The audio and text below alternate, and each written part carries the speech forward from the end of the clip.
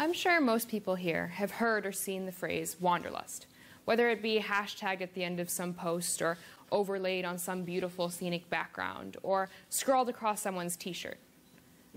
No matter where you've seen it, you probably know that the word has strong sentiments attached to it. For those of you who don't know the word, it's German and it means a strong desire to travel, but it goes a lot deeper than that.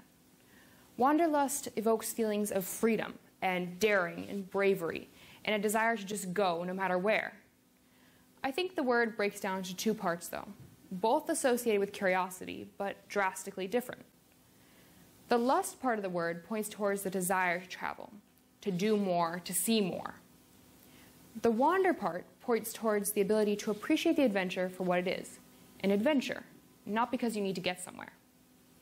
Over time, I think society has forgotten how to connect with the wander part of the word, and I think this is due, at least in part, to the way we're brought up. From a young age, we're taught to be involved and curious. We're meant to be active learners. The very phrase a testification to the extent that activity is associated with learning. Schools like ours, this is a norm, and teachers do their very best to encourage that curiosity in us. But we need to learn to wander, to not question these things. In school, curiosity is something that's so encouraged. There are posters plastered on walls, special moments in class when you're supposed to ask questions, expectations and standards. School teaches us to be enlightened, interested, and intelligent individuals. But the way that it teaches us actually over-prepares us for the rest of our lives. We're a generation entering the world armed with ever-ready devices. We have the ability to learn how in a heartbeat, the power to learn why with the flick of a finger, and we're more curious than ever.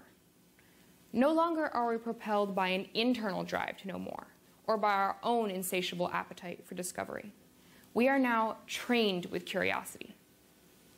School has carefully spoon-fed us all the ingredients necessary to make us an army of curious individuals. Imagine the creativity, the innovation. We're the upcoming tech geniuses, the producers, the creators, the writers, the problem solvers, all because we are curious. And during our time at school, this curiosity really isn't a problem. In fact, our questions are met with the approving nods of teachers and the polite interest of our classmates. But the trouble is, school is supposed to prepare us for life as a whole. And this curiosity often doesn't copy over to the less complicated parts of our lives. In school, it's all about gaining insight and delving deeper. Has an English class ever stopped and thought that perhaps the author didn't mean that the butterfly's wings were a larger metaphor for the character's metamorphosis and life as a whole? Could the butterfly just be a butterfly? Perhaps in school it is necessary to analyze the text and dig deeper and gain insight. But outside of school, that same book should be appreciated as a piece of literature, beautiful on its own. And this is true of math and science as well. We feel the need to know why these methods are this way, or how this theorem was discovered. But in questioning everything, we lose the ability to accept a fact or explanation for what it is. We end up questioning everything when we really shouldn't. We question the ripples in a pond or the expression on someone's face. Trouble is, these things don't actually have any explanation to offer us. Certainly nature doesn't. Sure, you can analyze the amplitude and the frequency of the waves in that ripple, but that's not going to help you better appreciate its beauty.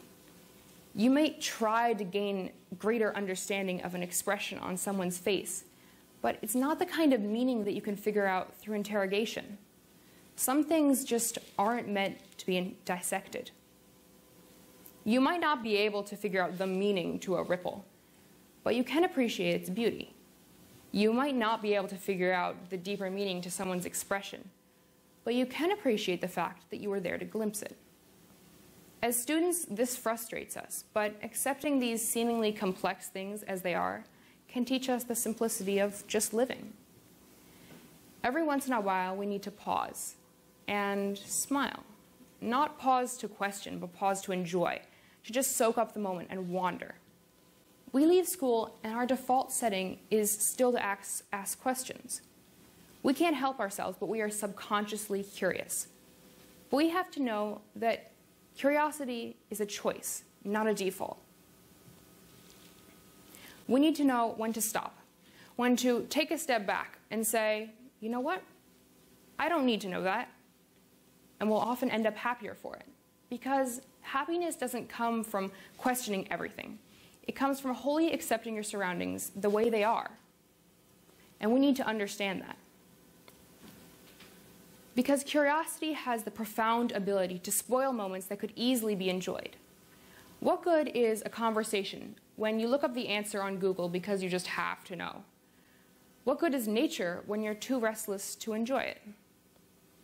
Whether it's a bird pooping on your head or a missed bus or terrible weather, these are things that we're missing out on because we're questioning them. When we're angry and we're rushing to that class or that meeting and we know we're going to be late and we drop our books and we trip on the way there, we're frustrated, we're annoyed, we want to blame someone. We start asking questions. We say, why me? Why now? And in doing that, we miss out on an opportunity to actually revel in our misfortune. Or when we see something beautiful, like a flower, with those delicate little drops of rain balanced on the petals, the last thing we should do is spoil it with something like, what's that flower doing in the middle of the sidewalk? We should admire it in awe, not question its existence. Or when we're traveling, the last thing we should do is butcher our surroundings with questions. You can be a surgeon at school. At school, you're meant to dissect things and dig deeper and search for more. But outside of that, disemboweling the intricacies of your surroundings isn't going to help you better appreciate them. In fact, it only serves to cloud the beauty of what you're seeing. There is so much in life that there simply will not be a logical answer to. I'm not telling you to not be curious, period. Curiosity is important. It's just overemphasized. We need to know when to relegate the restlessness that comes from curiosity to its place. The laboratory, school, politics, technological development. We need to know when to be curious and when not to be. And I leave that decision ultimately up to you. We need to understand that sometimes questioning things makes them lose their realness, their vibrancy, when we hack them apart with questions. We need to know when to wander, because wandering will preserve that beauty. Wandering will provide us a calm and happiness that lusting for answers just won't. We go into the world searching for answers and explanations in everything, simply because we don't know any better. We need to understand when to stop questioning. Whether it be the ripples in a pond, the expression on someone's face, or a beautiful scenic background. We need to appreciate these things as they are, without asking why. We need to appreciate their beauty and not question it. Wanderlust points towards the two ways that we can enjoy the adventure that is our lives. We can lust for more, for the changes that we think will better us. Or we could wander. We are taught so well how to be curious in school, how to lust for more, but we're never taught how to wander. We need to know that that's an option. We need to know that we can accept the comings and goings of life with a smile and a shrug, to not worry about the fears and uncertainties that lie in front of us, to welcome the things that we can't change with open arms, savoring the beauty of our world, no questions asked.